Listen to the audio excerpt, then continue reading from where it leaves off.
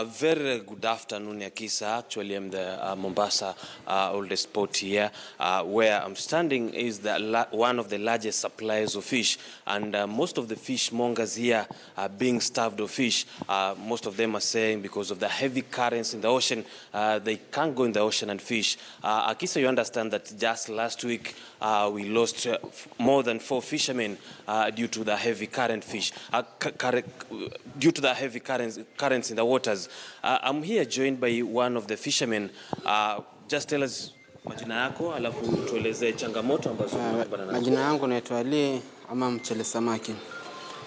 Changamoto tunazokumbana nazo sisi kama wavuvi ni kipindi cha mvua kunyesha na upepo mkali. Kusema kweli sasa sisi wavuvi tumeathirika pakubwa. Hakuna boti zinazopita, unazoenda baharini. Boti kubwa ndio zinazoenda. Lakini tena sikienda samaki wamepotea. Azivuvi kama ninavyovoa zamani. Sasa ukienda mtu apaka kama samaki wawili watatu anarejea. Ukiangalia gharama mtu atu kama 20,000 kwenda bahari ama 30,000. Asirejeshe ile gharama.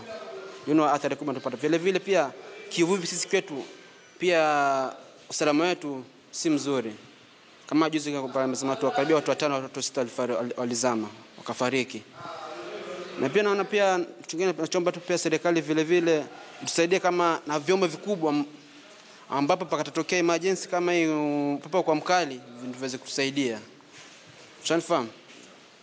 Labda mnafanya nini kuhakikisha kuwa kando na changamoto zile mnaendelea na kazi yenu ya uvuvi ambayo ndio kazi yenu ya kila siku?